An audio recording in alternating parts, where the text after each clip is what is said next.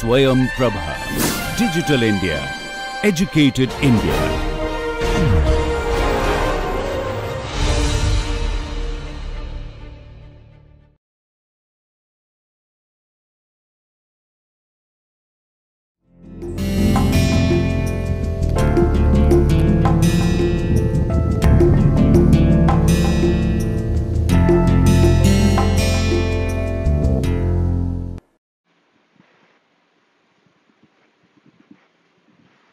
Namaste. We carry forward our discussion, and in this lecture, we'll explore interdependence and gains from trade. One question in economics that we should think about is that why should people go for a trade? If I can do everything by myself, should I not be doing everything by myself? Or is there certain advantages that I can gain by going for a trade? That is, I do something, you do something, I give something to you, and you in return give something to me. So that is trade. And we begin this lecture by exploring what Adam Smith had said about trade. Why trade? It is a maxim of every prudent master of a family never to attempt to make at home what it will cost him more to make than to buy. So here Adam Smith is saying that for any prudent master of a family, that is, remember that we had said that in economics we consider that everybody is a rational person. So if somebody is rational, if somebody is prudent, then what the prudent person does is that he or she never attempts to make at home what it will cost him more to make than to buy. Which means that if suppose you can make potato chips at home or you can buy it from outside. Now, if you can make potato chips and if it is costing you say 100 rupees for 1 kg of potato chips, but when you go to the market, you can find it for say 80 rupees. So in that case, it makes more sense to buy it from the market. So it is a maxim of every prudent master of a family never to attempt to make at home what it will cost him more to make than to buy. The tailor does not attempt to make his own shoes, but buys them of the shoemaker. Why? Because the shoemaker probably is able to make it at a cheaper cost, especially because the shoemaker is in the profession of making the shoes. So he has all different kinds of equipments, he has sufficient training that is required to make the shoes. Now, because of having better equipment, because of having better training, probably the shoemaker is able to make a shoe for much cheaper than what it would have required the tailor to make a shoe. So the tailor does not attempt to make his own shoes, but buys them of the shoemaker. The shoemaker does not attempt to make his own clothes, but employs a tailor. Why? Because here again, for making clothes, it will require a very different set of equipment, it will require a very different set of training. And probably the tailor has those equipments, probably the tailor has that training, because of which he is in a much better position to make clothes and much cheaply. So in this case, the shoemaker buys the clothes from the tailor. He does not attempt to make the clothes by himself. The farmer attempts to make neither the one nor the other, but employs those different artificers. That is, the farmer, when he has to buy shoes, he goes to the shoemaker. When he wants to have cloths, he goes to the tailor. He does not attempt to make shoes or attempt to make the clothes because he is not a specialist. He does not have the equipment, he does not have the training. And if he tried to make clothes or shoes, then probably it will cost him much more than buying it from the market or from the tailor or from the shoemaker. Especially because in the case of a number of articles, the equipments that are required, they are costly. So probably the farmer can say buy a pair of shoes for say 500 rupees. But the equipment that is needed to make those shoes probably that costs say 2 lakhs of rupees. Now in that case, it does not make any sense for the farmer to buy these equipments for 2 lakhs of rupees when he can buy a pair of shoes for just 500 rupees. So this is what Adam Smith is saying. The farmer attempts to make neither the one nor the other, but employs those different artificers. All of them find it for their interest to employ their whole industry in a way in which they have some advantage over their neighbors. So everybody finds it in their own interest to employ their own industry, that is, to devote their time and to devote their effort in something in which they have an advantage over their neighbors, and to produce with a part of its produce and to purchase with a part of its produce, or what is the same thing, with the price of part of it, whatever else they have occasion for. So it is in the interest of everybody to spend their time and effort in something in which they have an advantage over their neighbors. So the tailor is spending his time and effort in making clothes because he has an advantage over the shoemaker and over the farmer in making of clothes. So he can make clothes much more cheaply, or in other words, in any particular day, he can make many more clothes than could be made by, say, the shoemaker or the farmer. So, in this case, the tailor has an advantage over his neighbors in making of clothes. Similarly, the shoemaker has an advantage over tailor and the farmer in making of shoes. So, it is in the interest of everybody to employ their whole industry in a way in which they have some advantage over their neighbors. But because you require other things as well, because the tailor requires shoes, so what he will do, he will produce an excess of clothes. He will then give these clothes to his neighbors, and in exchange, he will get the shoes or the food grains. So he will purchase with a part of its produce, which means that he is having an excess of clothes, and he will use some part of this production, that is, these excess of clothes, to purchase the other things. Now, in place of giving clothes, the other way out is that he can use the price mechanism. So, whether he gives a cloth or whether he sells those clothes and gives the money, it's one and the same thing. To purchase with a part of its produce, or what is the same thing, with the price of part of it, whatever else they have the occasion for. So whatever else he wants to purchase, he will use his excess clothes, or he will use the money that he is getting from selling these excess clothes to purchase whatever else he needs. Now, this is something that we observe on a day to day basis. So, nobody tries to do everything because it is in their own self interest. But what this small story is telling us is a few salient points. People do not make anything or do not do something in which case it will cost them more to make than to buy. So, this is the first thing. If there is something that you can procure at a cheaper cost than that of making, then probably you will go for procuring it. And why do people do that? Well, because people are rational beings. So any rational person would try to maximize his or her own resources. And so if he or she can get something cheaply from some other place, then they would prefer to get it than making everything by themselves. And why are they doing it? Because they are finding it in their interest. So in this case, what Adam Smith is hinting is that they are not doing it because of a benevolence. So the tailor, when he is giving the cloths to the shoemaker in exchange for a pair of shoes, he is not giving these clothes by means of benevolence. He is not trying to help out the shoemaker. He is acting in his own interest. So when we talk about trade, it is in the interest of everybody, and nobody is doing it for benevolence. So all of them find it for their interest. And what do? They do something in which they have some advantage over their neighbors.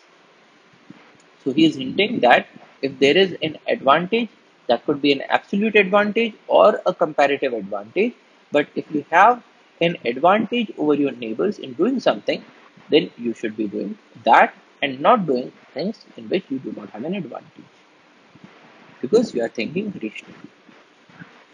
Now, it is easy to understand trade if one person can only make one kind of good. So, if we have a situation in which it is only the tailor who can make clothes, the farmer cannot make any clothes, the shoemaker cannot make any clothes. And the shoemaker can make shoes, but the tailor cannot make any shoes, the farmer cannot make any shoes because of whatever reason. So it could be that in this society it is prohibited for any person other than a tailor to make a cloth. Now, if you have a situation such as this, then no doubt trade is inevitable because there is no way out that a tailor could have access to shoes other than by the means of trade because it is prohibited for him to make shoes. Or probably the only sewing machine in the society resides with the tailor and he says, I'm not going to give it to anybody else. So, in such a situation, there is no way that the shoemaker would have access to clothes if he did not trade with the tailor. So, what we are saying here is that if there are, say, two farmers and there are two goods, one is milk, the other good is potatoes.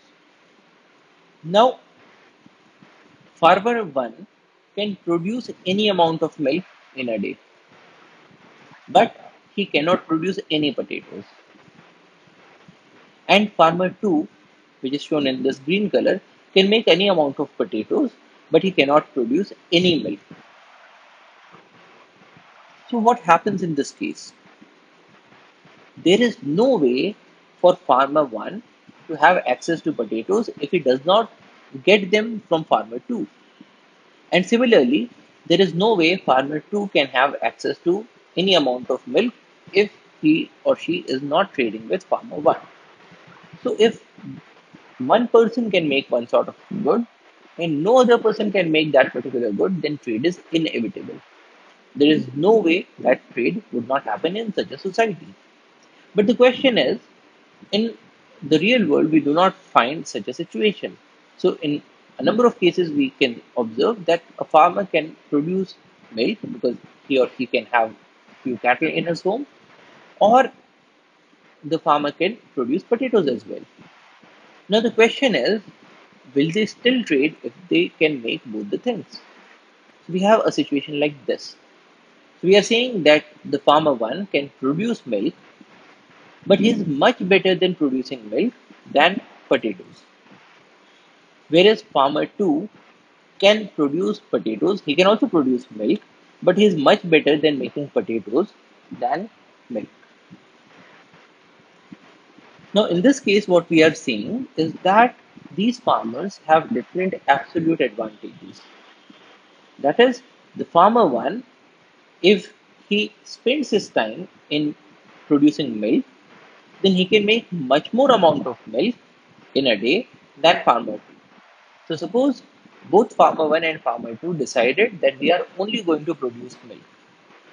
So in that case, farmer 1 will be producing this much amount of milk and farmer 2 will be producing this much amount of milk. So what we are seeing here is that farmer 1 has an absolute advantage in the production of milk.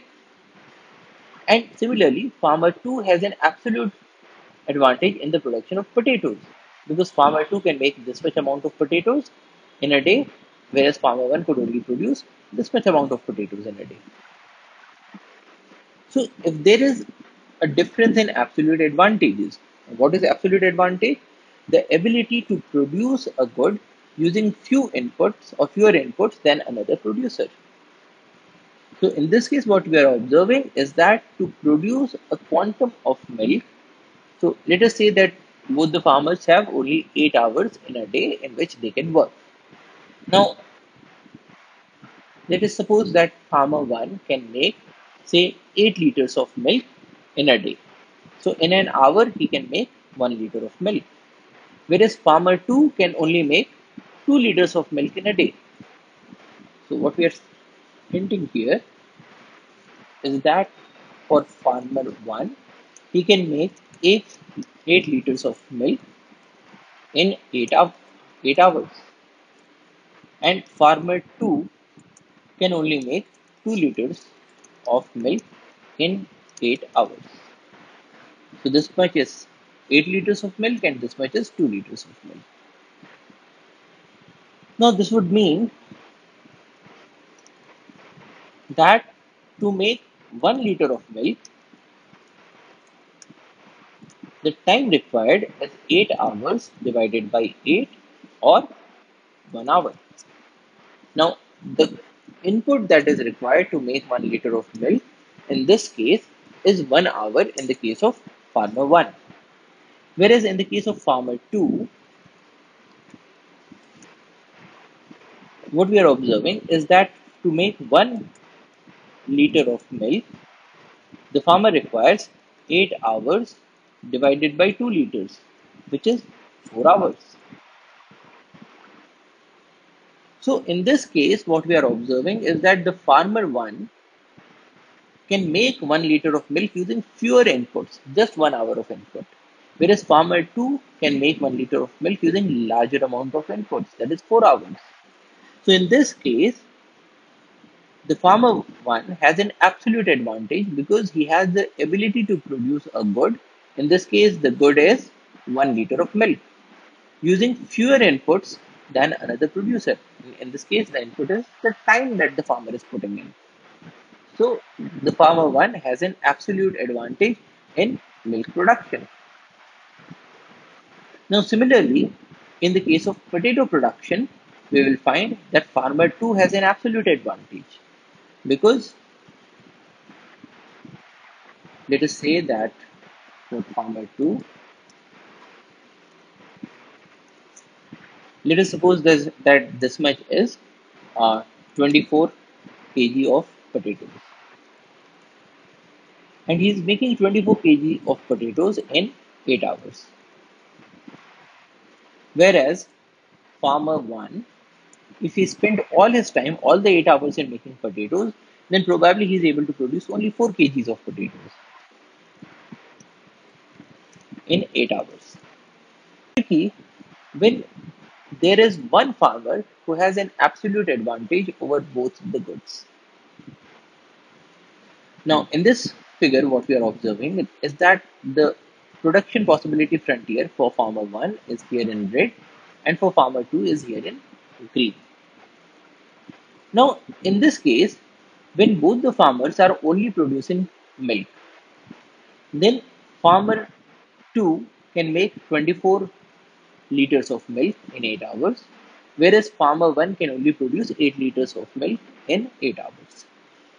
So here we are observing that farmer 2 has an absolute advantage over farmer 1 in the production of milk. That is, he can make milk using fewer inputs. In this case, if you look at the time that would be required, so for farmer 2, in 8 hours, he can make 24 liters of milk, which means that to make 1 liter of milk, he requires 8 by 24 is 0.33 hours. Now, this is the input in terms of time that he requires to make milk, 1 liter of milk. Whereas farmer 1, for him, in 8 hours, he is making 8 liters of milk. So, to make 1 liter of milk, he requires 8 by 8, which is 1 hour. Now, in this case, it is easy to see that farmer 2 has an absolute advantage over farmer 1 because he can make the good, in this case 1 liter of milk, using fewer inputs, that is just 1/3 of an hour as compared to as compared to farmer 1. So farmer 2 has an absolute advantage here.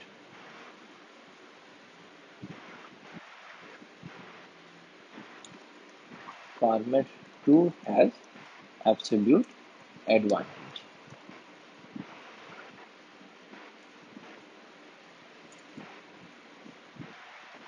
Now this is for milk production.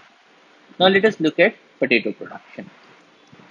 Now in this case, farmer 2 in 8 hours, if he only produced potatoes, he would have made 48 kg of potatoes.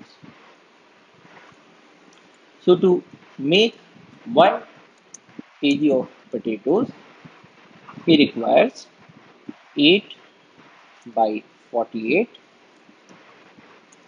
which is 1 by 6 hours or 10 minutes.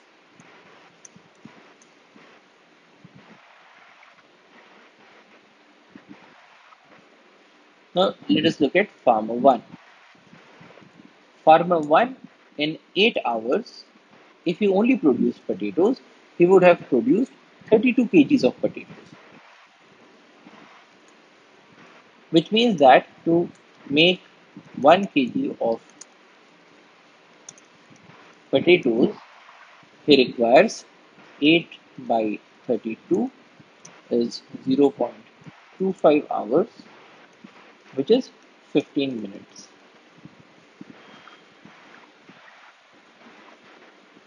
Now, in this case, when we talk about potato production, farmer 2 requires 10 minutes and farmer 1 requires 15 minutes. So here again, we are observing that farmer 2 requires less inputs. He requires only 10 minutes of input, whereas farmer 1 requires 15 minutes of input. So in this case, farmer 2 has an absolute advantage. So what we are observing here is that when we talk about potatoes, farmer 2 has an absolute advantage. When we talk about milk, farmer 2 has an absolute advantage. So farmer 2 in this case is having an absolute advantage in both these goods, potatoes as well as milk. So now the question is, if farmer 2 is more efficient at producing potatoes and is more efficient in producing milk as well, should he go for a trade? Does it make any sense for both of these farmers to go for a trade? And that is the question. And as we will see, yes, here again there is an advantage if both of them went for a trade. So here we come to the concept of comparative advantage. So absolute advantage, as we remember, is the ability to produce a good using fewer inputs than another producer. And in this case, farmer 2 has an absolute advantage over farmer 1 over both the goods. But then there is a difference in comparative advantage. Comparative advantage is the ability to produce a good at a lower opportunity cost than another producer. Comparative advantage is the ability to produce the good at a lower opportunity cost, not using fewer inputs, but at a lower opportunity cost than the other producer. And in this case, opportunity cost is defined as whatever must be given up to obtain some other item. So if we look at this curve again, farmer 2 could produce 24 liters of milk in 8 hours if he devoted his time completely to the production of milk. Or he could have made 48 kgs of potatoes if he spent all his time in making potatoes. Which means that for farmer 2, 24 liters of milk is equivalent to 48 kgs of potatoes.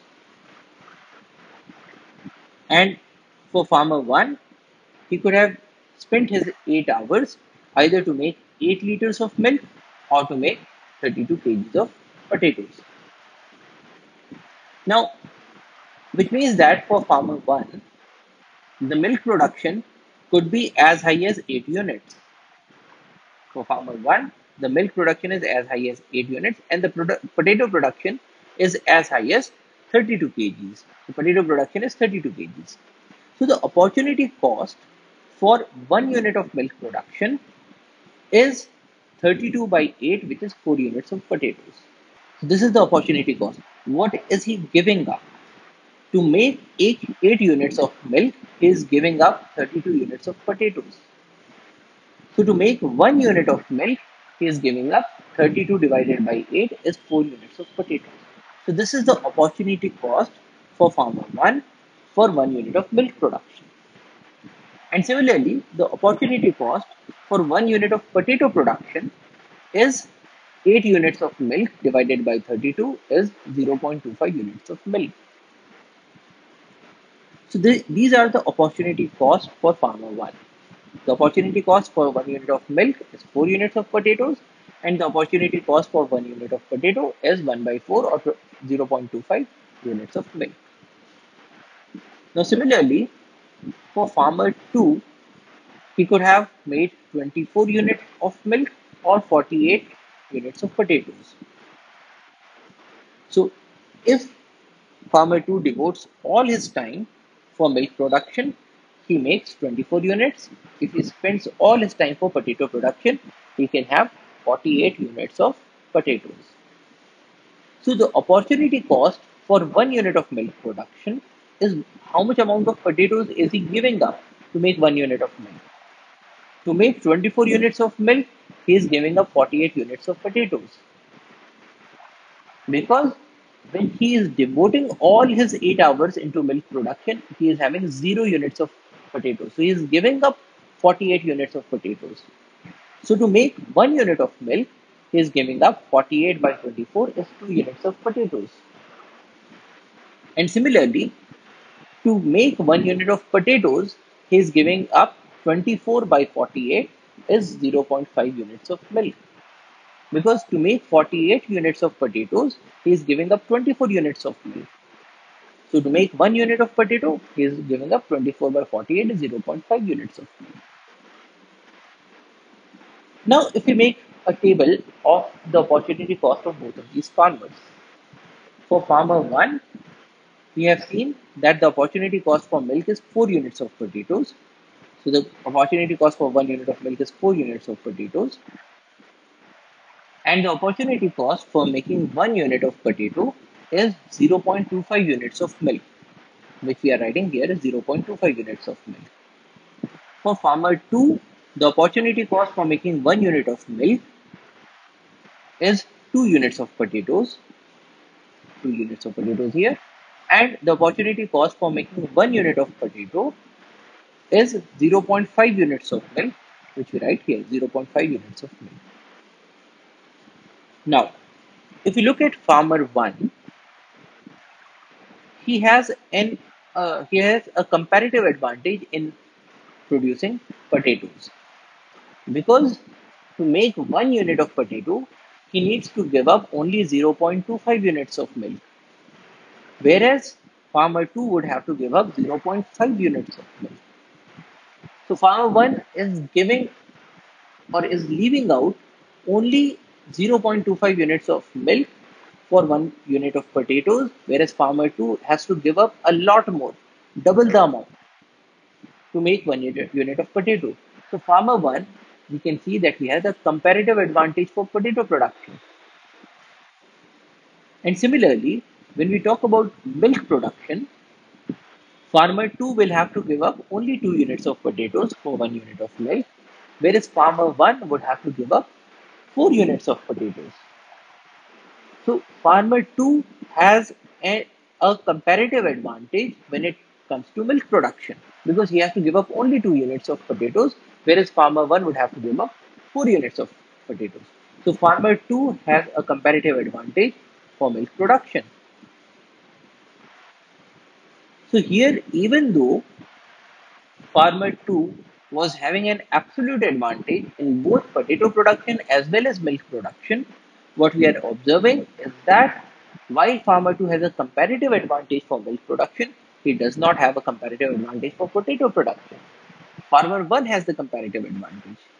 Now, in the case of trade, people can go for a trade because they have different comparative advantages. And so, if they go for a trade, then it will be for their own mutual advantage. Through trade, they can get the product at a cost lower than their own. So, here again, what we're observing is that if somebody can get something from the market at a cost that is lower than his or her own cost of production, then it is to their own advantage to take it from the market, which means that they should go for a trade, because through trade they will be able to get these two items, milk and potatoes, at a cost that is lower than what they would have uh, costed to make at home. So the farmer one who has a comparative advantage for potato production should produce more amount of potato than what he needs, and the excess he should sell to the market in exchange for milk.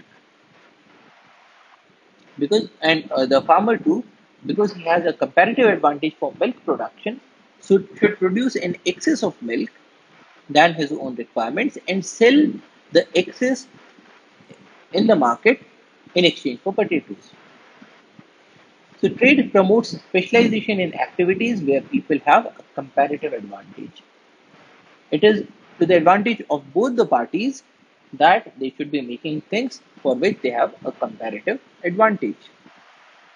Never to attempt to make at home what it will cost them more to make than to buy, in their own interest and in things in which they have some advantage over their neighbors.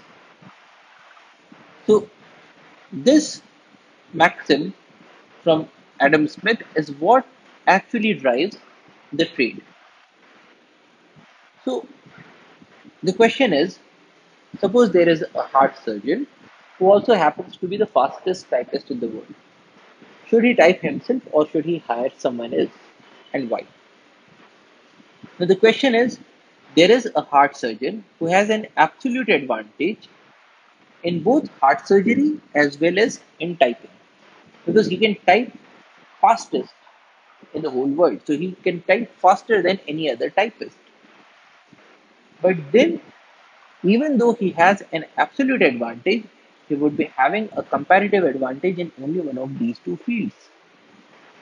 And so he should not do the typing himself, he should hire someone, because he has a comparative advantage in heart surgery.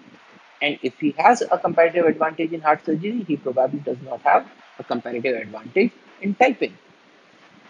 So, for instance, in 1 hour, if he was doing a heart surgery, say he was earning 10,000 rupees, but he could hire a typist for say 100 rupees for an hour. So if he is giving up heart surgery, or he is giving up 1 hour that he could have given to heart surgery, and if he is doing typing by himself, then probably he is not doing a prudent thing. He is not acting rationally. So trade can make everybody better off, because it permits you to do things where you have a comparative advantage. And for things where somebody else has a comparative advantage, you take those goods or services from that person. So here the heart surgeon should not be doing the typing himself. He should be hiring a typist, even though he has an absolute advantage when it comes to typing. Now the next question is, what should be the price of trade? That is, at what rate should 1 unit of milk be exchanged in the market for potatoes? Now, remember that people were going for trade because it was in their own advantage. They were acting in self interest, they were not acting in benevolence. So, nobody is doing a trade to benefit the other party. They are getting into trade because it is to their own advantage. Now, if we talk about the cost of making milk, for farmer one, the cost of making milk is 4 units of potatoes. Now, if somebody says that he should give up 6 units of potatoes for 1 unit of milk, would he agree? Well, probably not.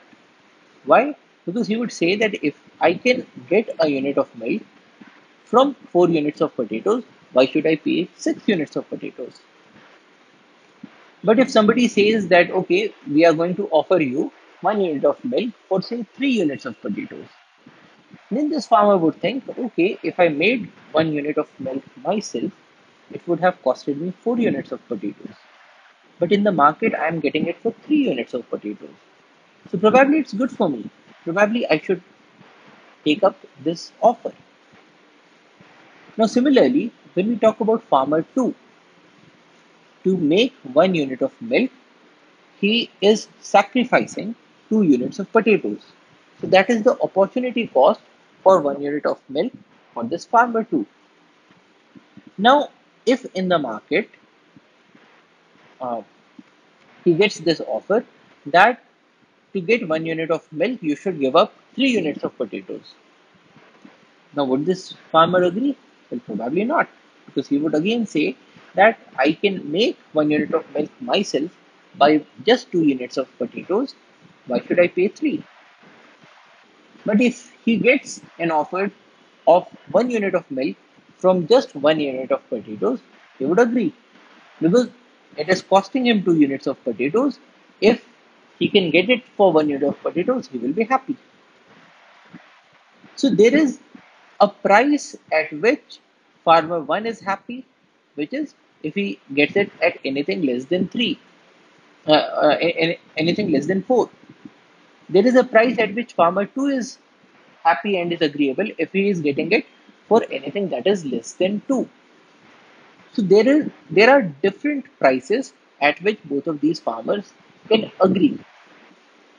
And similarly, for 1 unit of potato, if farmer 1 can get 1 unit of potato for anything that is less than 0.25 units of milk, he would agree because it is in his advantage. Similarly, for farmer 2, if he gets 1 unit of potato for anything less than 0.5 units of milk, he would agree because it is costing him 0.5 units of milk. If he can get it 1 unit of potato from the market at a lesser cost, then probably he would go for it. Now, for both the parties to gain from the trade, the price must lie in between these two opportunity costs. So, suppose we decide that the price is 3 units of potatoes for 1 unit of milk. So, here 1 unit of milk was costing farmer 1 4 units of potatoes and farmer 2 2 units of potatoes. We take something in between. So, we take 3 units of potatoes for 1 unit of milk. Now, if this happens, would these two farmers agree to go for a trade is what we are interested in knowing. Now, to understand the impact of trade, let us also consider that earlier the farmers were devoting half their time to producing milk and half their time to producing potatoes. That is, they were spending 4 hours in producing milk and 4 hours in producing potatoes. So, what was the situation before the trade? Now, farmer here we are looking at farmer 1 and farmer 2, production and consumption without trade. Now, before these two farmers were entering into trade, the amount of milk and the amount of potatoes that they were producing was also the amount that they were consuming, because they are not getting anything from outside and they have all what they are producing for themselves. So, the amount of production is equal to the amount of consumption. Now, for farmer 1, he was devoting 4 hours to make milk and 4 hours to make potatoes. Now, for farmer 1, in 8 hours, he could produce 8 units of milk. So, in 4 hours, he would be producing half of that, which is 4 units of milk. And in 8 hours, he could have produced 32 units of potatoes. So, in 4 hours, half of that, he would be producing half of 32, which is 16 units of potatoes, which is what we are seeing here. If he made milk for 4 hours, he gets 4 units of milk, and in 4 hours he is getting 16 units of potatoes. Now, in the case of farmer 2, if he devoted 8 hours for milk, he made 24 units of milk. Now, if he devoted only 4 hours, he would be making half of that, which is 24 by 2 is 12 units of milk, which is what we are seeing here. In 4 hours, he is producing 12 units of milk. And in 8 hours, he could have produced 48 units of potatoes And so in 4 hours, he would be making half of that is 24 units. So this is what we are seeing here. He is making 24 units of potatoes in 4 hours. So because the amount of production is also equal to the amount of consumption, so here farmer 1 is consuming 4 units of milk and 16 units of potatoes, and farmer 2 is consuming 12 units of milk and 24 units of potatoes. Now here again what we are seeing is that the farmer 2 has an absolute advantage over both milk and potatoes, and so he is consuming more of milk and he is consuming more of potatoes as compared to farmer 1. Now when they go for trade, and in the case of trade the price is decided as 3 units of potatoes for 1 unit of milk.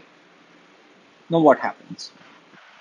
Now suppose farmer 1, because he has a comparative advantage in making potatoes, so we saw it here that to make 1 unit of potato he has to give up 0.25 units of milk, whereas farmer 2 would have to give up 0.5 units of milk.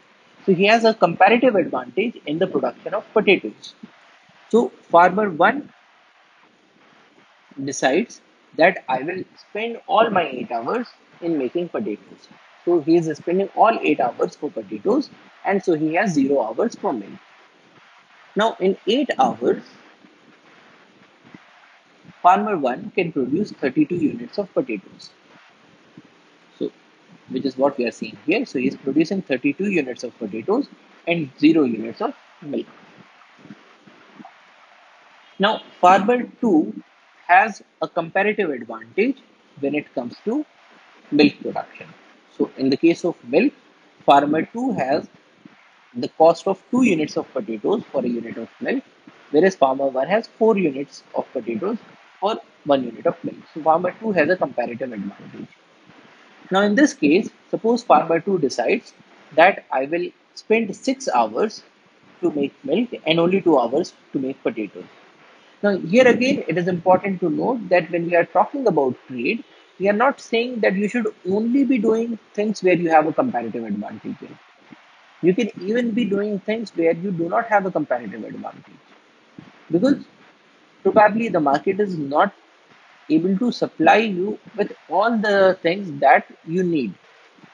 So in that case, even though it is not in a comparative advantage, you could be making certain things. But here, what farmer 2 is saying is that because he has a comparative advantage for milk production, so he is devoting a larger amount of time for milk production and a very smaller amount of time for potato production. Now, in 6 hours, what is the amount of milk that he will produce? In 8 hours, he makes 24 units of milk.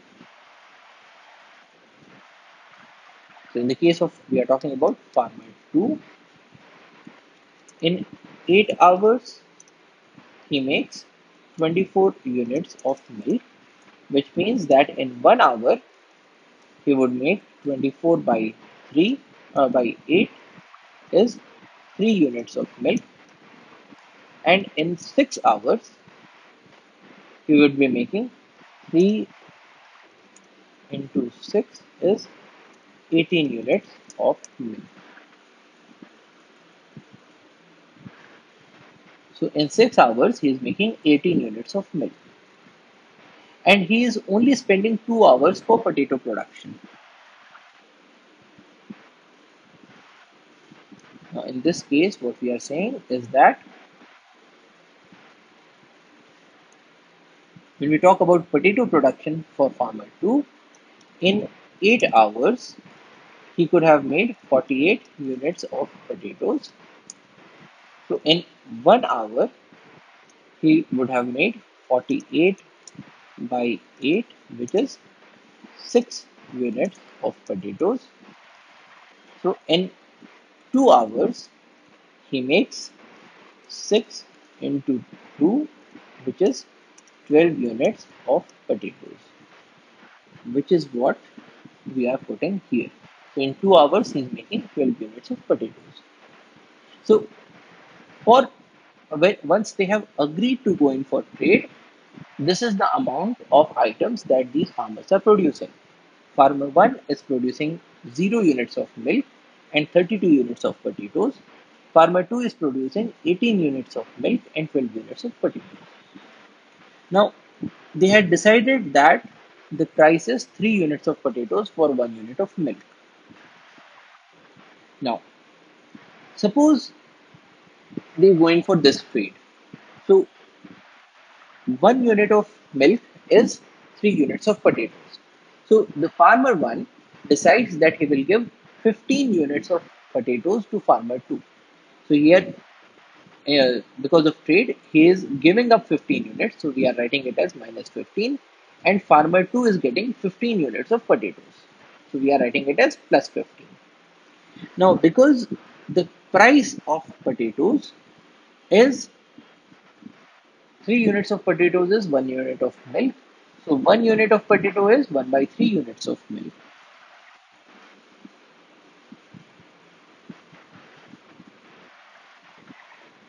3 units of potatoes is equal to 1 unit of milk,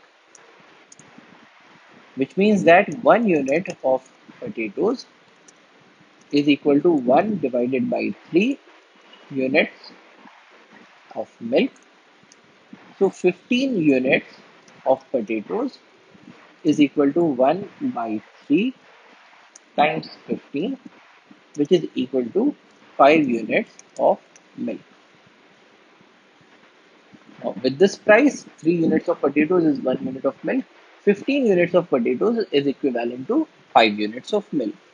So, because farmer 1 was giving 15 units of potatoes to farmer 2, he will be getting 5 units of milk in return. So, farmer 2 is giving 5 units of milk, so we are writing it as minus 5.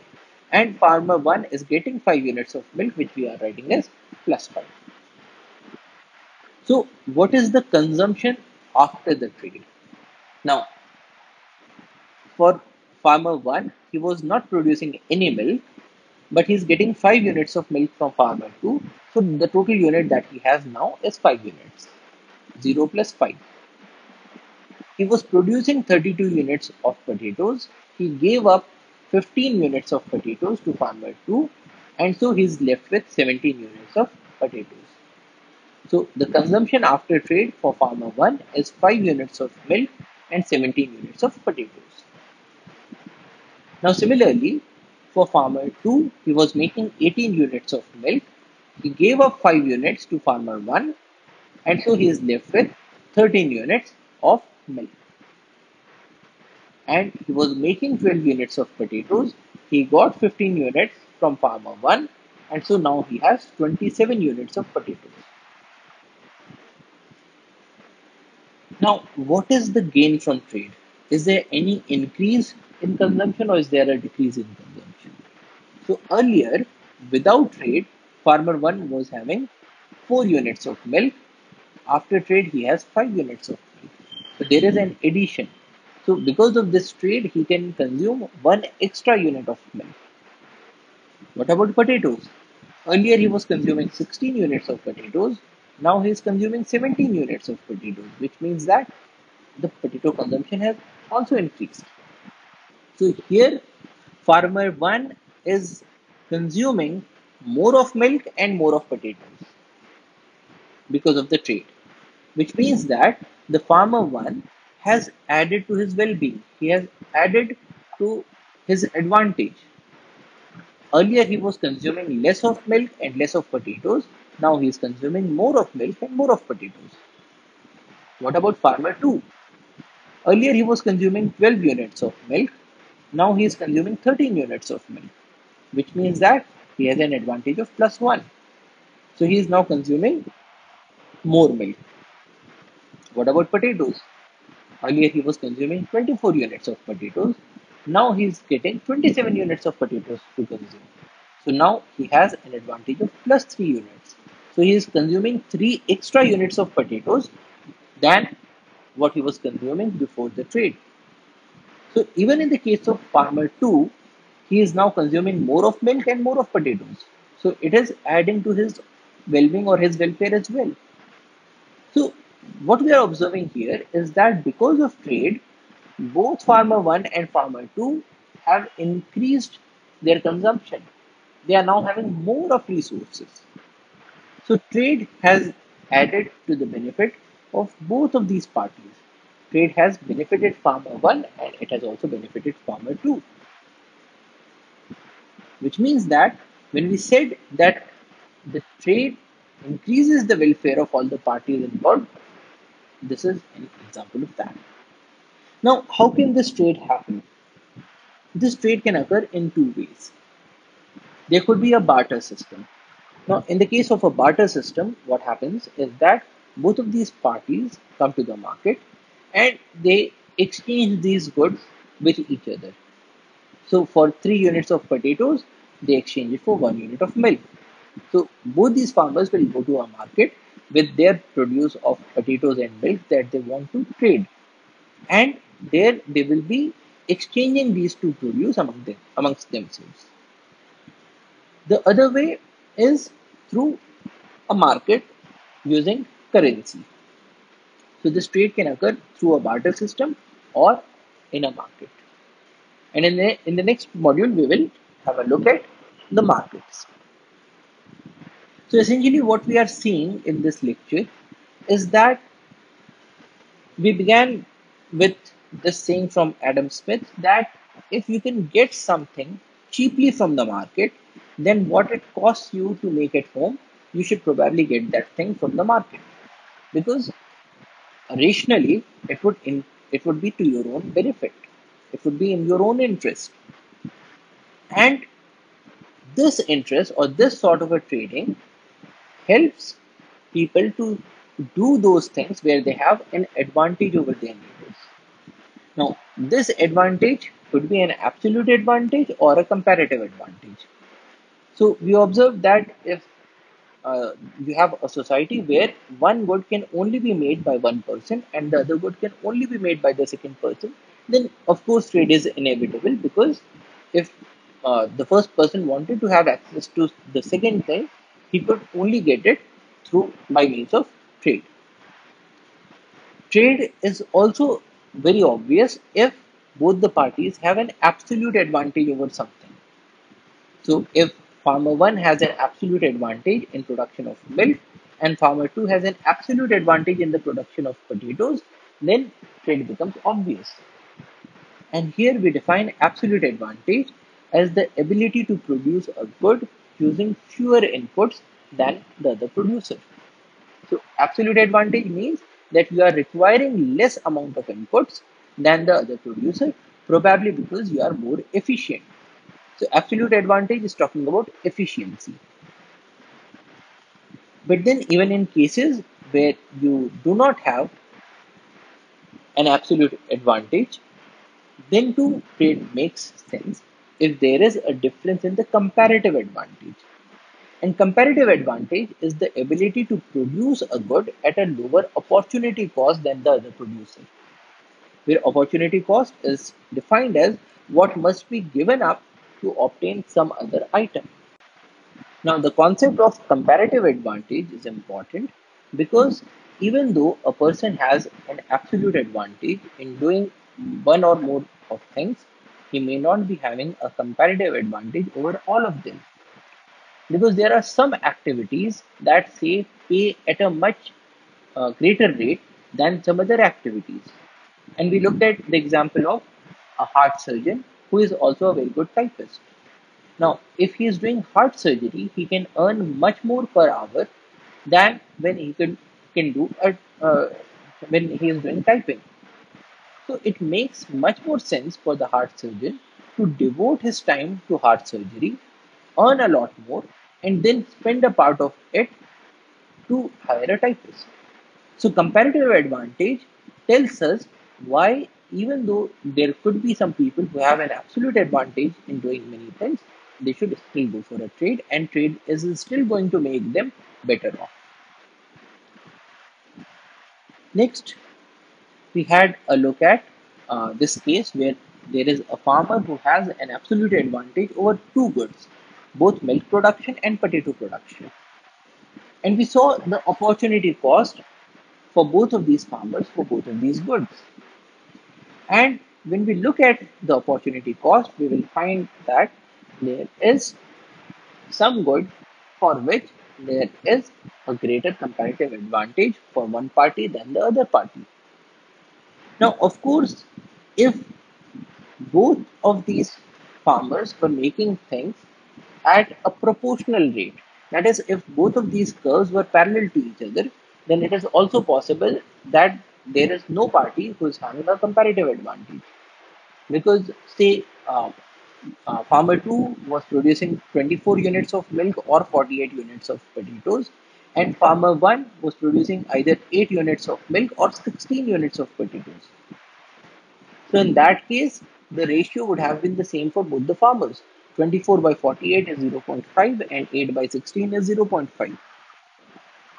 And in that case, the opportunity cost for these items would have been the same for both these parties.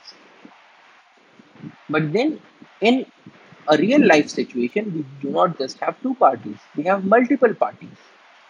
So in that case, there would have been some other person who would be having a difference of opportunity cost. So when we talk about market, we talk about a number of buyers and a number of sellers. So which makes trade even more lucrative. But in this case, what we observed was that there was a difference in the opportunity cost. So while farmer one was having a comparative advantage for potato production, because for 1 unit of potato he was it was costing him 0.25 units of milk, whereas for farmer two it was costing him 0.5 units of milk. So farmer one was having a comparative advantage for production of potatoes. Similarly, farmer 2 was having a comparative advantage for the production of milk because it costed him only 2 units of potatoes, whereas it costed farmer 1 4 units of potatoes. So farmer 2 has a comparative advantage for milk production. And in such a case, it is to the benefit of both of them, it is in their own interest to buy things from the market that are available at a cost that is lesser than their own opportunity costs. And so we can say that they should spend their time in doing what is providing them a greater advantage over their neighbors. And here we observe that if they decide at a price that is in between both of these opportunity costs, so they in our example they had decided that it should be 3 units of potatoes for 1 unit of milk, or in other words, 1 by 3 units of milk for 1 unit of potato. So it is 1 unit of potatoes is equal to 1 by 3 units of milk, which is 0.33 units of milk. Now we can observe that 3 is between 4 and 2 and 0.33 lies between 0.25 and 0.5. So if they come to a figure that is in between their opportunity cost, then that could be a good price point at which they can trade. And when they do this trading, we observe that they are increasing their consumption of both milk and potatoes. So there is a gain of trade for both the parties, which is what we had observed in the 10 principles of economics. Trade can make everyone better off. So that is a short introduction about what is trade and why people go for trade. And as we'll observe in the later lectures, this trade can have a very important ramification for conservation because people might even go for a trade for those items that harm the environment. So we'll build on upon this topic in the later lectures. That's all for today. Thank you for your attention. Jai Hind.